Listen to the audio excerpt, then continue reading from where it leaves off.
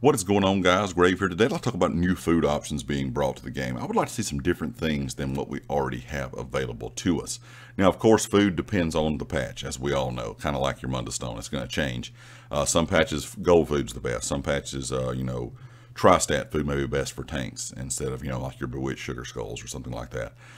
Right now, from everything that I have tested in this patch for damage dealers, it seems like, at least on the magic side, it seems like blue food's the best. I'm either running, max health and recovery on my magic characters, or I'm running max health and max magic. I seem to be getting the best damage out of those.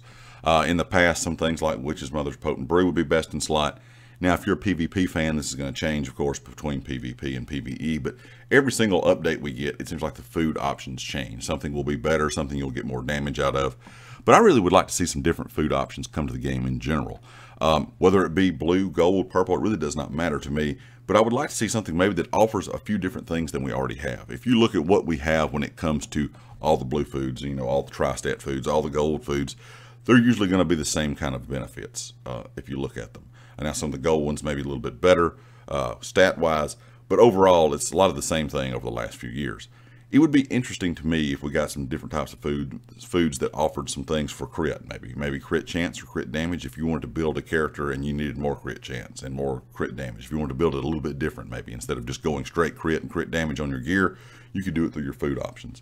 Maybe something for tanks, like different types of resistances. I think there's a lot of different options when it comes to food that we really don't have in game that could be brought to the game.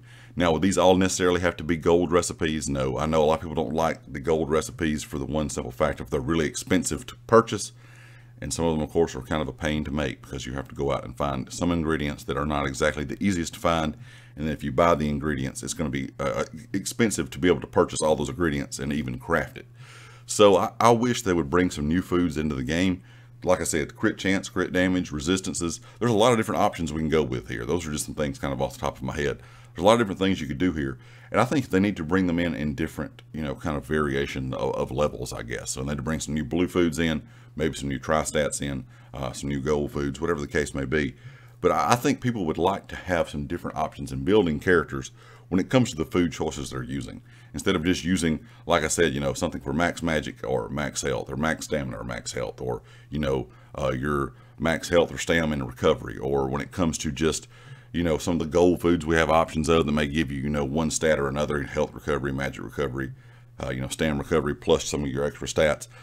I wish there was other options for things to be a bit different, where it's just not maybe specifically foods for recovery and health and maxing out, whatever, kind of character you are, whether it be magic or stam. So that's why I think some new things would freshen up the game. I think also some new things would freshen up builds. You could, like I said, you could make a build a little bit different and then get some extra stats off the foods you're using. I'm kind of curious what you guys think.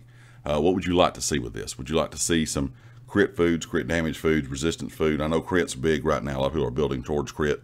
But leave me a comment with your thoughts. Of course, if you like the video, hit the like. If you haven't subscribed yet, please do so. Make sure you check out everything down in the description, the community Discord, my Twitter, and of course the affiliate here on the channel, Empire Jerky. And I'll catch you all next time.